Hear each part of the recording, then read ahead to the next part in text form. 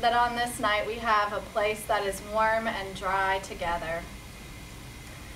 That we have food to eat that was prepared by loving hands.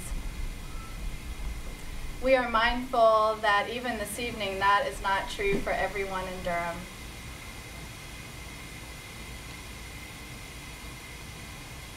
We ask your presence to be known among us tonight, that we might be stirred to new ways of knowing and understanding the systems of our city, and that we might be moved to take action, to be followers of the way that you have set before us that gives dignity and love, justice, and compassion to everyone.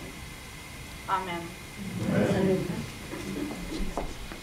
And as I know, some of us are people of faith, we have different kinds of faith, and some of us aren't particularly practicing, so I invite you to a moment of silence and to think about this issue in the way that feels called and close to your heart. Let us be together.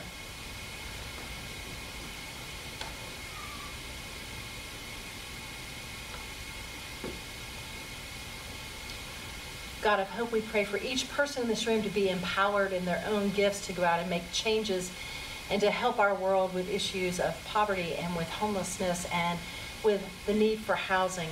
We pray for those who have the great logical approaches, who can make the arguments to go forth and make all the arguments.